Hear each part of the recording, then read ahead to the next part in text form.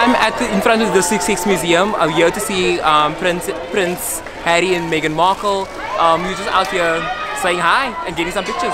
They had this awesome, like, radiant energy, and everyone was just shouting. It was absolutely beautiful. She got really close and she just greeted. She shook my hand and asked me how I was or something like that. And then it was very busy, so I didn't get a good. It wasn't like a conversation or anything. I mean, everyone was screaming around me, and the journalists were taking photos and everything. So it was really, it was crazy. It was very exhilarating, basically.